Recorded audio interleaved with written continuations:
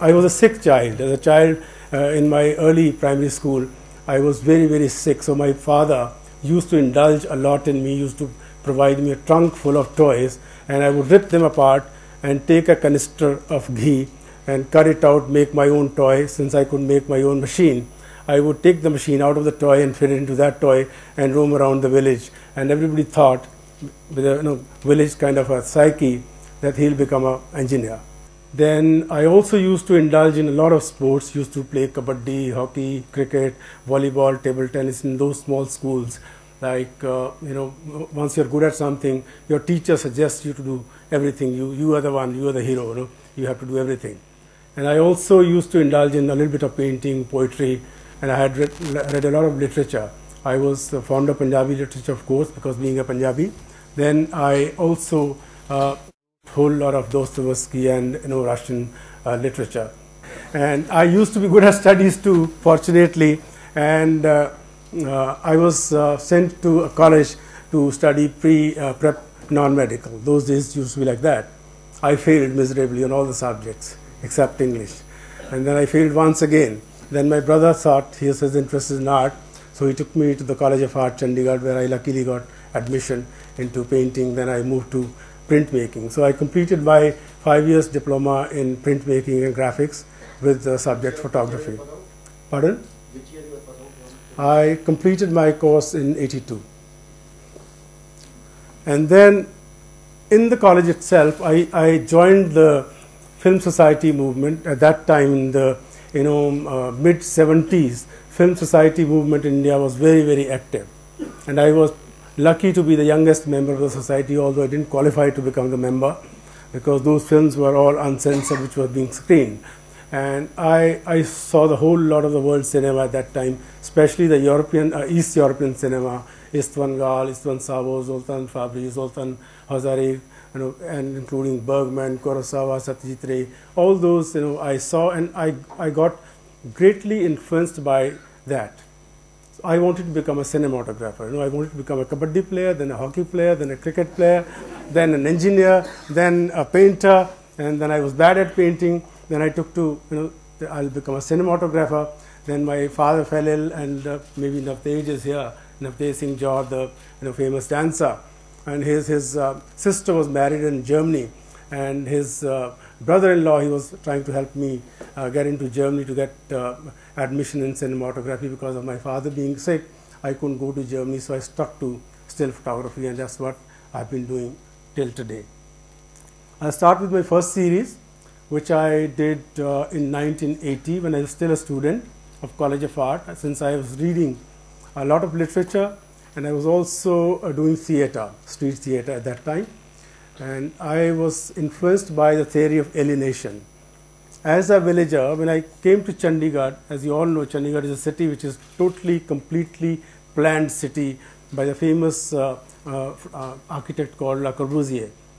And having come from a very chaotic kind of a life from a village into a very organized, planned city, everybody at that time, Chandigarh was also very young, people used to be very, very lonely, alone, segregated, and at the same time they would try to feel Chandigarhians. They would, like, if I speak Punjabi, somebody speaks Haryanvi, and another person another language, they would try to speak not their mother tongue but something which was acceptable in Chandigarh.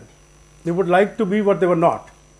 Now things have changed. People have started talking across the wall to each other. Earlier they used to be segregated, and the alienation used to be quite predominant. So this is the first series. Can we go ahead with this?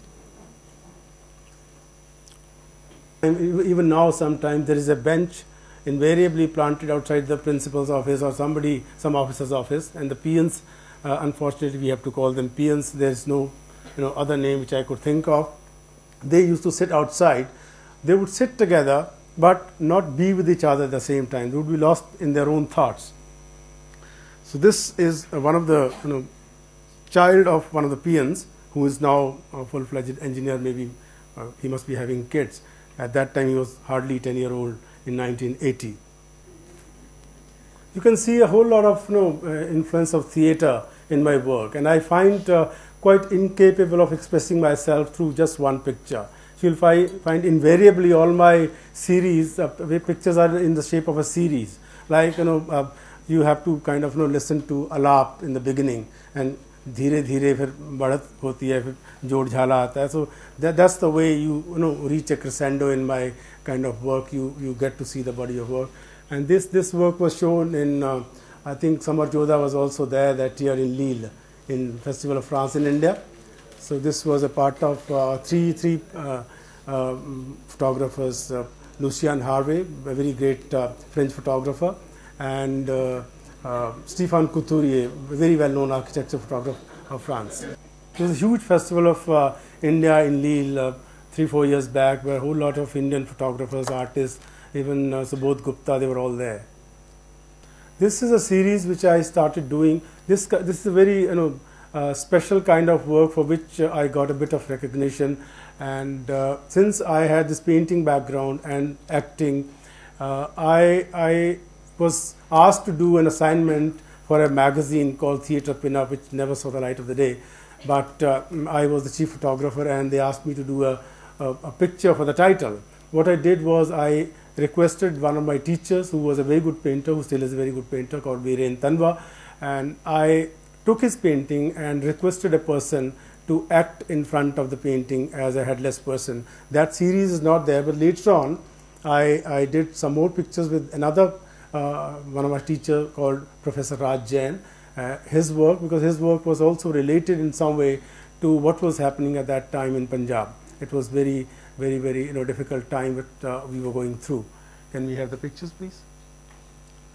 So in the background there is a painting painted by my teacher, and in the front there is a girl, and this girl is also a photographer, many must be knowing, in Delhi, called Renuka Puri. She is working for Express now. That time she was a student of College of Art in Chandigarh. And this series was a bit difficult because some people might be interested in knowing. It was actually clicked on transparency film, and then I put the film directly into the enlarger onto a normal photography paper. But as you know, like when you put a transparency film into the enlarger, what you get is negative image. But I didn't want the whole of the image to look negative. I wanted some portions to look negative. So I painted the body. I painted the lips, say, green, so that they appear red, and I painted the face red, and the hair also, so that the hair don't become completely white. So the colors of the painting are completely altered, complement colors. This was at that time, Punjab, Jammu and Kashmir, Herzegovina, Bosnia, Scotland, many places there was a lot of turmoil, lot of killing, and wherever there is violence, and mostly violence takes place in underdeveloped countries, and those countries, violence again is targeted against men. Men get killed and women are left behind to suffer. I didn't want to of course, I do respect photojournalism, journalistic photography, but I didn't want to project a very gory, violent kind of an image of war or destruction.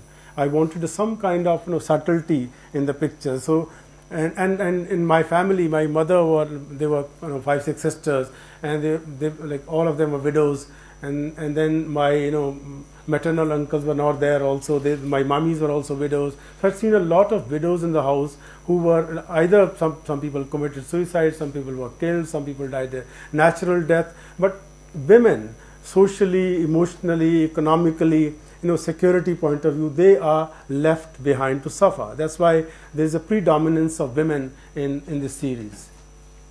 This actress is she became very famous actress after that. She was at that time doing theatre in the National School of Drama called Navneet Nishan. Some of you must have seen that serial called Tara.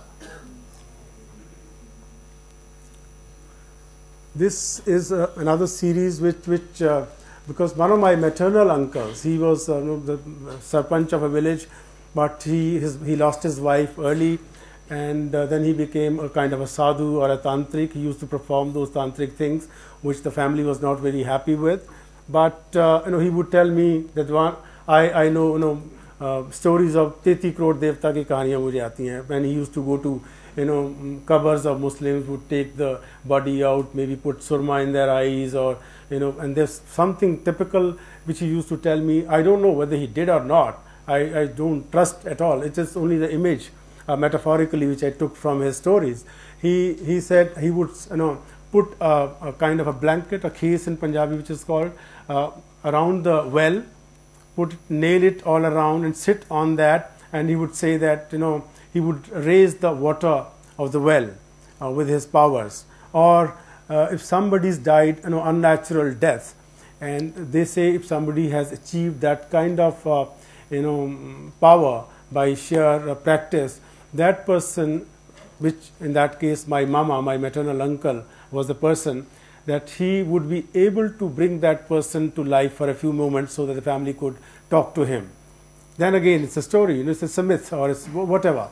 And then he said, if that person doesn't have enough power, that person could be consumed by the very fire from which he was supposed to bring the body out.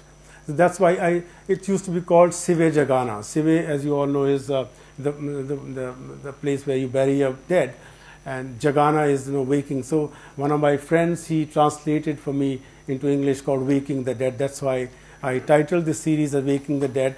My basic purpose of creating the series was trying to kind of explore various thought processes what go on in all of us mind. We are all in a way worried about death, or fascinated by death, or in some cultures death is celebrated. There is a fear of death. Like as children, when we are born, we never think of death. We are fearless. We are so innocent. Then gradually the feeling or the notion of death is instilled into your psyche. So these are various facets of death which I've tried to explore visually in my pictures. This is a very ethereal, translucent, transparent, kind of as the body evaporates into nothingness. For this, I had to request a lady from London. She was a British actress and an artist, and I took the partalka wood, the white body of the woman, white blonde hair, and the white cloth on top, so that there is nothing jarring in the picture.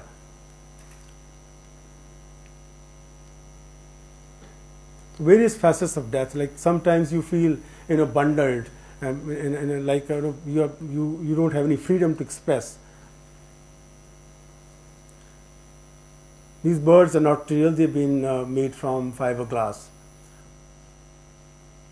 In the Hindu mythology, we have that the soul kind of flies.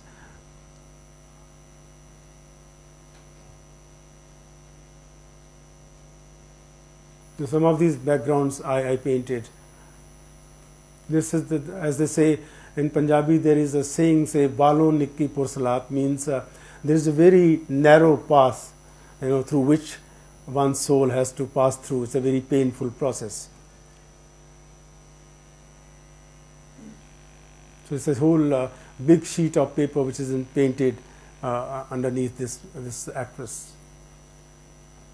This is the continuity of the same series.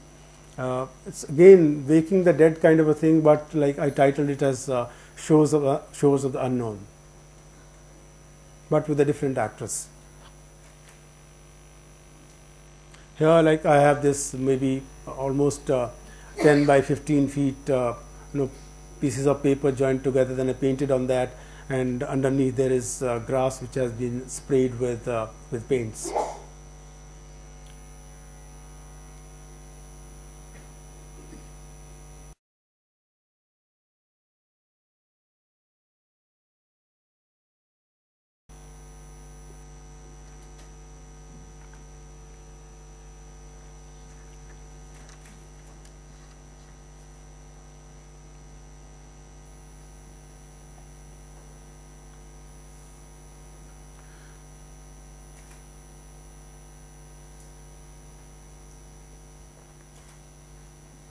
Some of these pictures are in the collection of the Museum of Asian Art, Berlin, because they gave me a show in 2000 when this museum opened after renovation.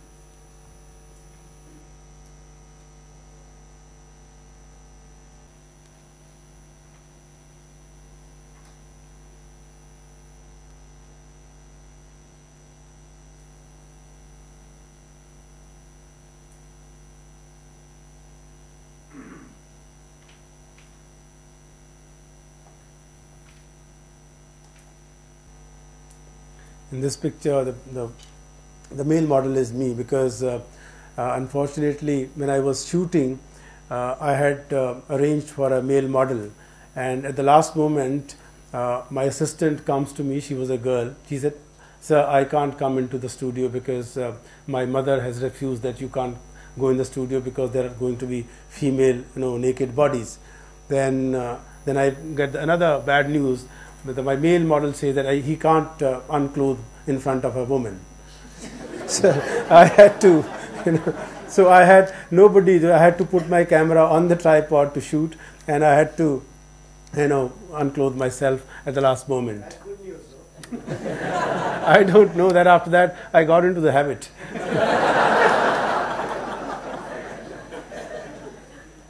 Because I'm preempting a question, then some people ask, why yourself, So that is the main reason.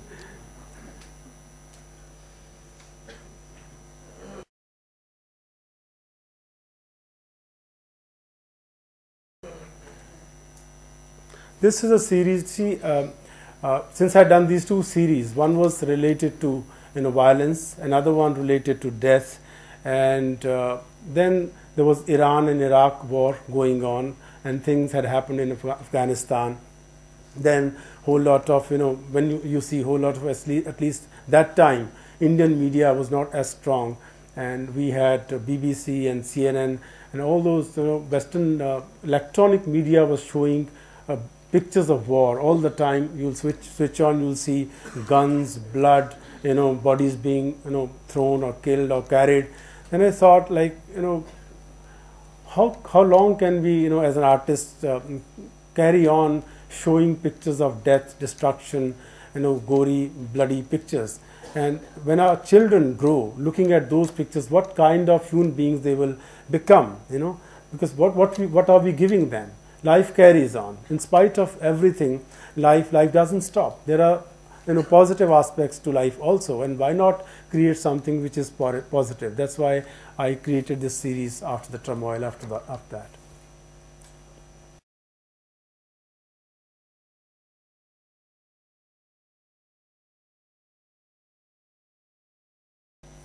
So these are very tender, intimate moments of love, care, getting together.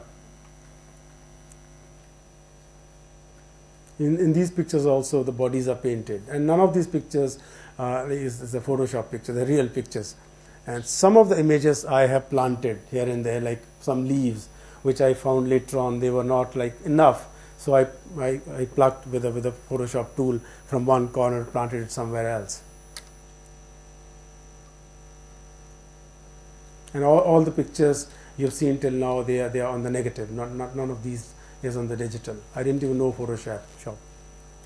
Didn't even have a computer, in fact.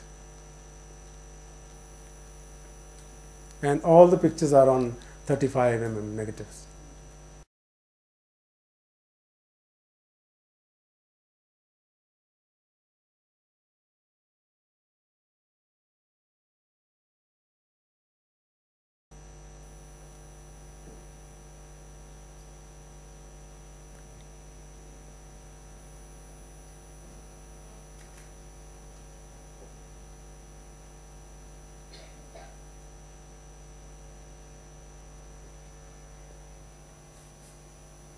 This is a series which I'm continuing with.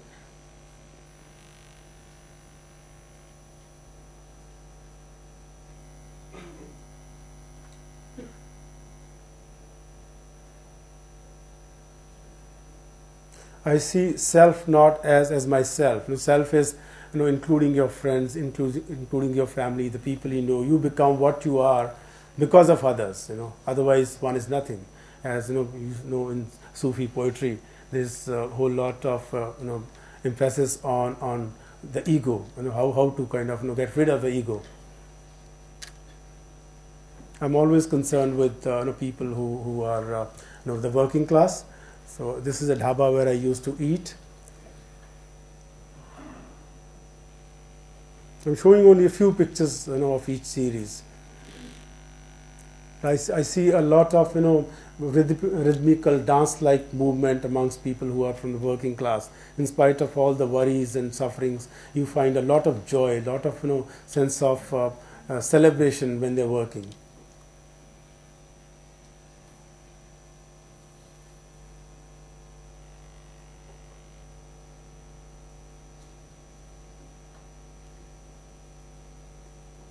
And most of these dhaba people, they wake up 4 o'clock in the morning and work till maybe 12 in the night, and dark, dingy places. So that's why you find the pictures very, very dark. The walls are dark.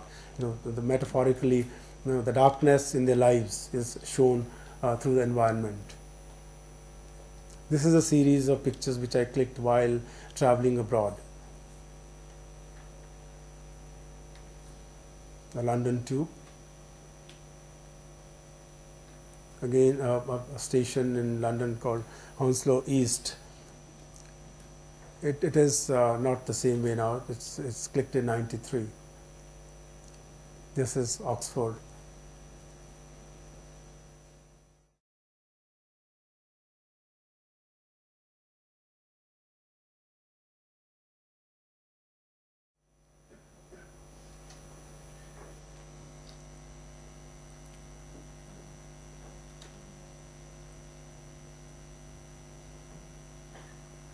This, many of you might recognize, this is an installation by Boltanski, that famous European installation artist.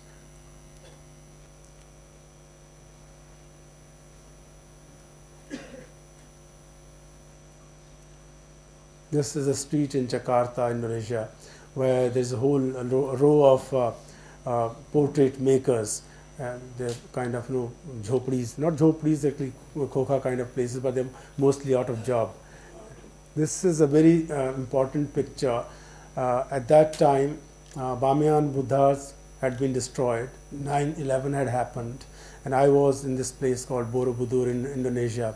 Indonesia, as many would know, is the most Muslim populated country, and most of them are Muslims there. So on this shrine of Buddha, there are 84 such Buddha statues, and all of them are covered by those stupas in the background. Only one of these has been kept open so that people can have a look at that. But since whole lot of the world community had started thinking negatively about the Muslims, but look at these Muslim women admiring or whatever the very Buddha statue, it had been destroyed.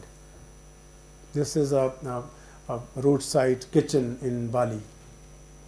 If you see carefully, there is a chicken and there is a chopping board, and the chicken is looking towards the chopping board, but the chicken is real, and I didn't plant it there. This is a show window in Jakarta. I did nothing to it, it was as it is.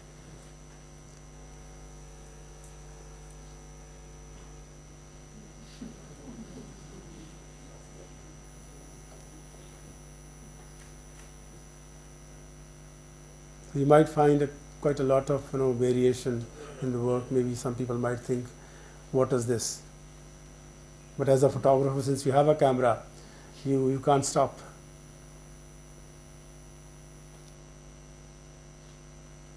So the continuity, our culture is as if has been continuing for the last thousands of years.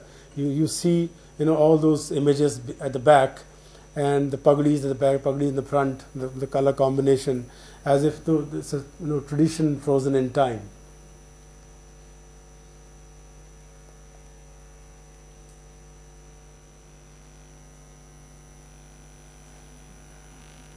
All these images of Banaras, 2006-07 Shivratri. Since I live in Corbusier city, so I had been invited to many world forums to show my work on Corbusier. So I clicked a lot of pictures of Corbusier, and if you are familiar with his architecture, you'll find that there is a lot of play of light, importance of light. Of course, volume and structures is there, but he plays with light as if he's creating poetry. So he uses light or spaces in a very, very poetic manner. So my emphasis is not to capture the architectural what you call mesmerizing images, but only some segments where you see the sheer poetry. This is one of the churches in a small place called Firminy in France, where I was given a residency. A French photographer had come to India. I had gone there, so I went there almost 5 times. This was a church because it was incomplete. In 1965, the work was stopped. Then they restarted in 2005. So I tried to capture these images. This green space is actually a very narrow, small place, but he uses the light in such a way. This kind of Roshandan, and the top of the Roshandan has been painted green. And that top is the top of the in French they call it église, the church. And those lights, what you see, they are not actually colored glasses. This is a narrow kind of a pipe kind of a thing, not narrow, very huge. It's on the top. So it's been painted colored from inside. So the color what you see is not the colored glass, but the light falling on those natural colors. And what you see, the patterns on the right hand side corner, they are created by those star-like holes. In the building itself, he has a large number of those holes, which create this very musical, lyrical pattern, and it keeps changing with the movement of the sun.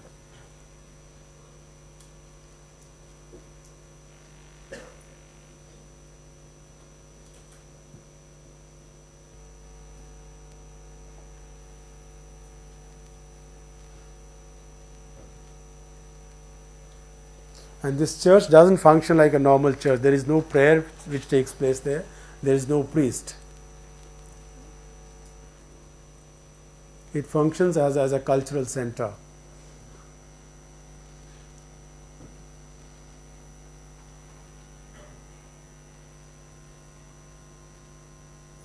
This is another building by Corbusier called, it's a monastery near Lyon in France called La Tourette.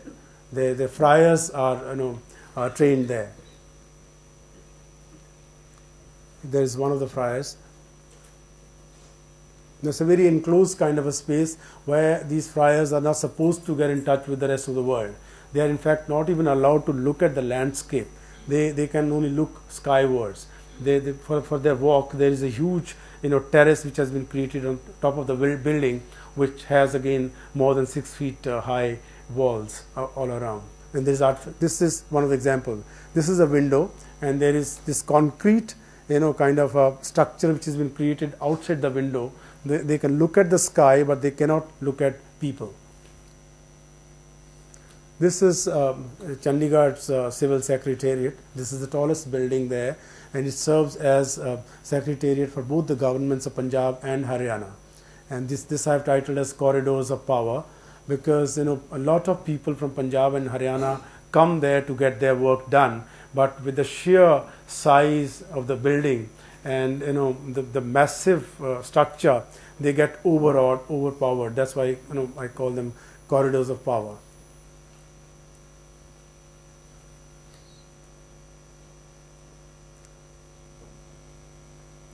This series, Summer was there in the French show there in Lille.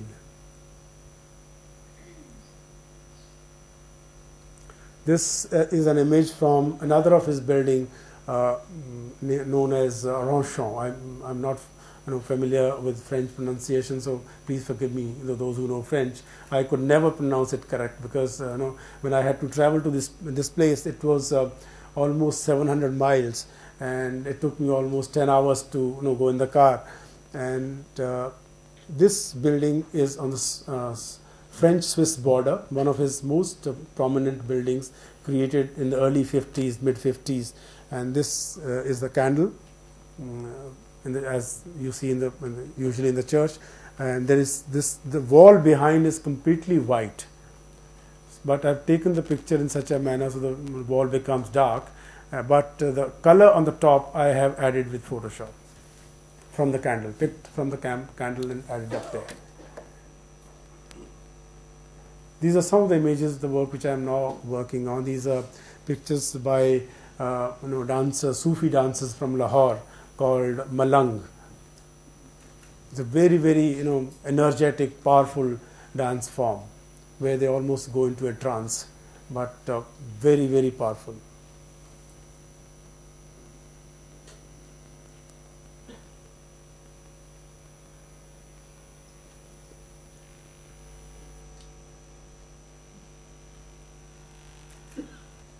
I'm working more on this kind of work because I'm quite fascinated by various sides to one's personality. Any questions, please? See, I was doing this kind of work. I started this kind of work in 1983 when I was trying to explore another way of expressing myself through the medium of photography, but trying to do something entirely different which normal photography tools could not do. Like something which is given, which is there, you click it, and you maybe click it in a very poetic manner, like Raghurai does, or many others of the practitioners of the art who do documentary photography. But I wanted to do something else, add something else, and I did this kind of work. First time when I went to London to show my work there during this South Asian Visual Arts Festival. And then people told me that what kind of work you're doing is conceptual. The word conceptual, was introduced to me that time.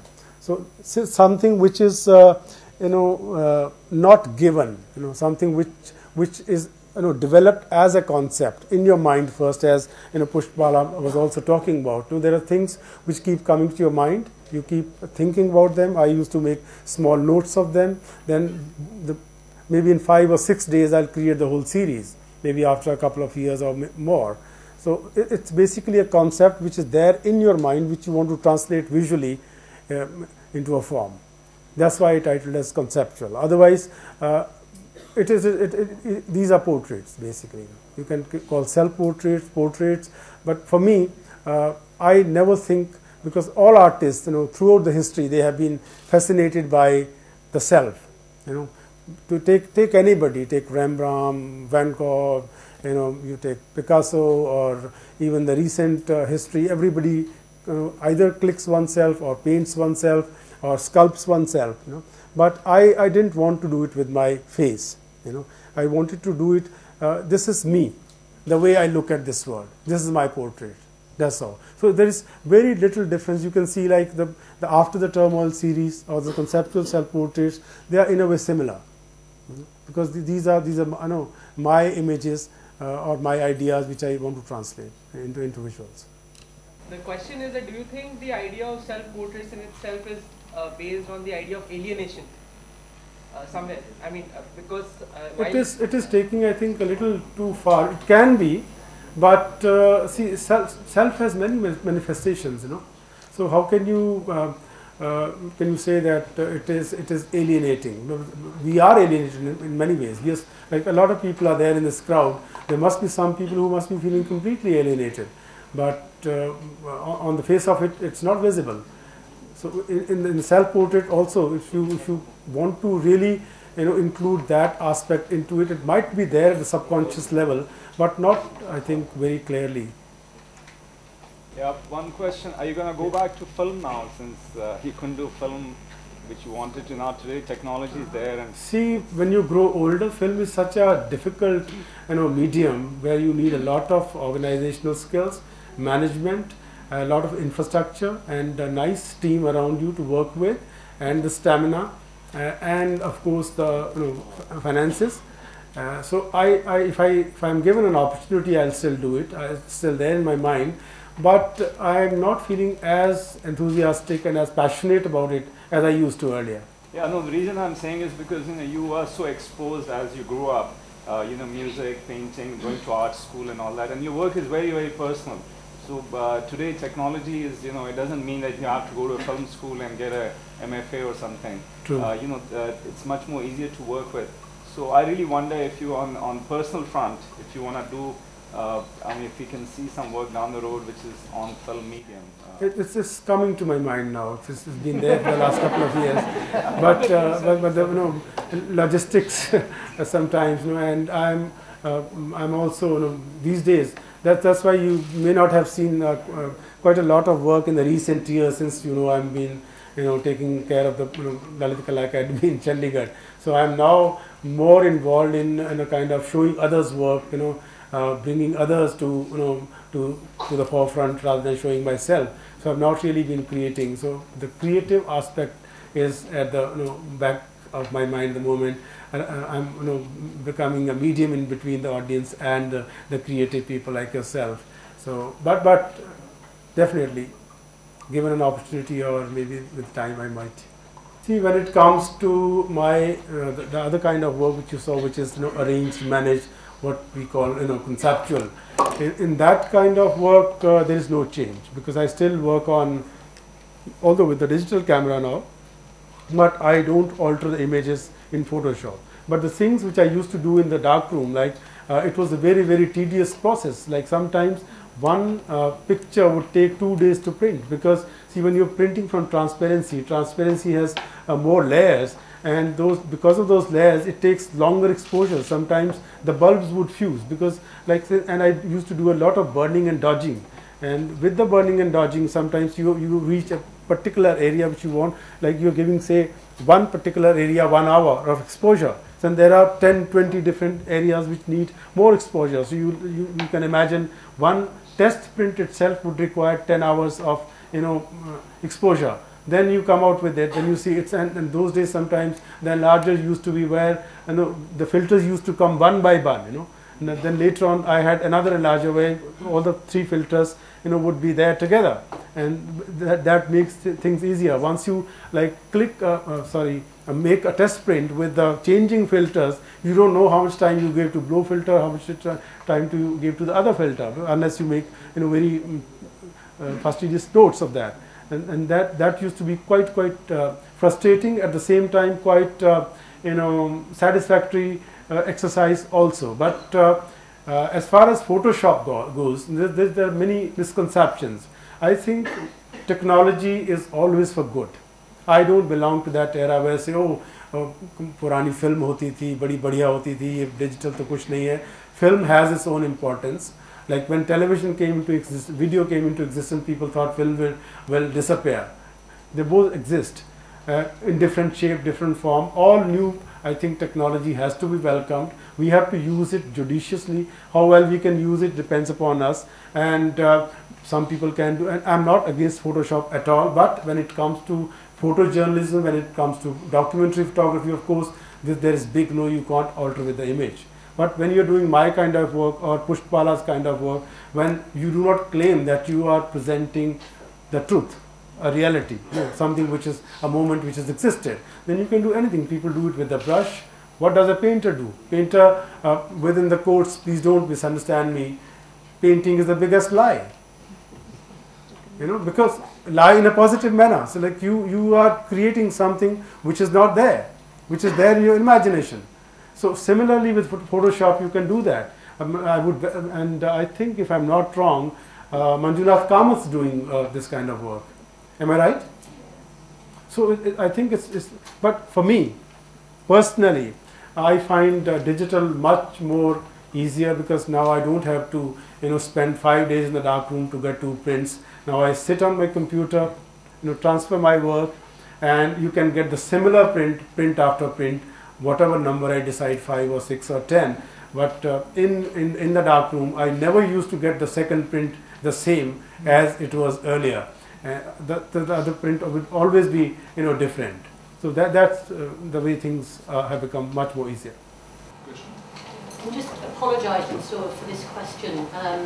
Maybe it's because of being from the UK where we're still concerned about race representation.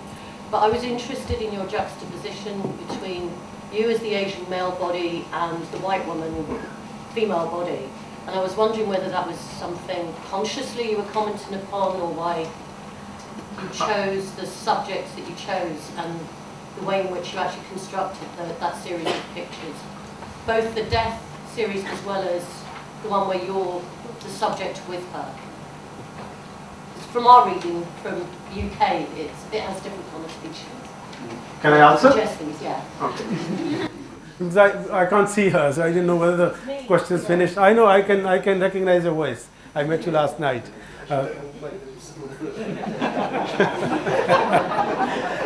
See, honestly, I don't think like that. But see, like there is no religious, racial connotation to my work at all. The white body was used by the sheer need to present the thought of death. Like sometimes we feel death is, something which is very, very translucent, very, something very which evaporates into nothingness. So I wanted some very, very light feeling. I don't really believe in to be politically correct sometimes. I'm doing what I'm doing very consciously, because it's something which is coming from the heart, Sometimes there is a lot of emphasis which is, on the written word. Sometimes you see a whole lot of set of, please forgive me for saying that, I'm not an art critic, I'm not a, photojournalist, and this is my personal feeling. In some countries, what is happening, the emphasis is not on the visual image. The image is on what is being written about it. Sometimes you read a whole lot of things. When you look at the image, wow, a child could take that picture, yeah.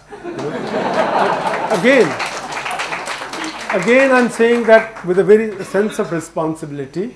Sometimes to reach that level of, clicking a picture like a child, you need a Satyajit Ray, you need a Raghu Rai, It's not easy to take that kind of a picture, to reach that kind of a level of simplicity where everybody thinks I can paint like that, I can click like that. But sometimes there is a thought, like somebody who says, I can write a book, I'm a fiction writer.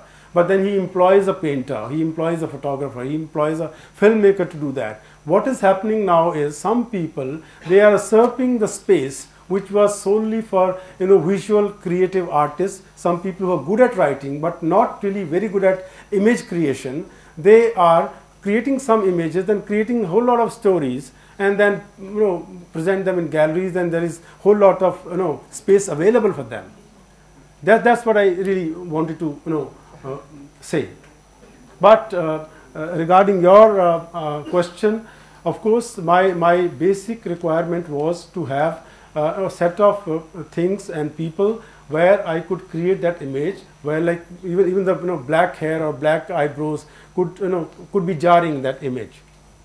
Does it answer? Yeah, I take back my apology, by the way. No offenses meant or taken. No, I'm a very clear-hearted person. I wouldn't take. I hope you also don't take any offenses. Anybody? Brief question, please. No, just following from that question, did you paint your eyebrows as well? Yes, I did. I painted even now.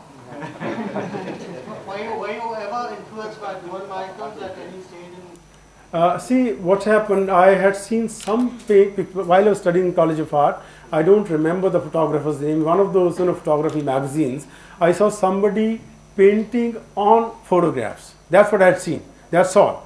And that time, like internet was not available, and you couldn't see films on video or something like that. I only saw the conceptual photographer's work when I first went to England and USA, and I haven't heard this photographer's name, but I did see like Cindy Sherman's work. I did see Peter Joel Whitkins, if somebody has seen that, then Sodek's work, and some other photographers. Then I came to know there is a whole lot of that's what gave me a lot of assurance of what I was doing was maybe right. Before that, I was thinking maybe I'm just fooling around, taking somebody's painting and painting my body and making a picture. Since I'm a bad painter, I'm doing something. But I couldn't become a painter. I couldn't become a cinematographer. So I picked up things from here and there and created something which is. I used to be really sometimes very, very confident because pictures were bought, and luckily my pictures were bought almost at the price of painting, because many people would say these are paintings. I find it very, very funny. But an image is an image, whether it's a painting or a sculpture or a photograph. And the only difference is that a photograph or a graphic print can have multiple prints. So its value goes down in terms of Sadhvis or those people who want to acquire very, very exclusive images. But in terms of you paint with your hands, you paint with a brush or the camera, it's really irrespective. An ultimate visual image is an image, no matter how you created it. Thank you so much. Thank you.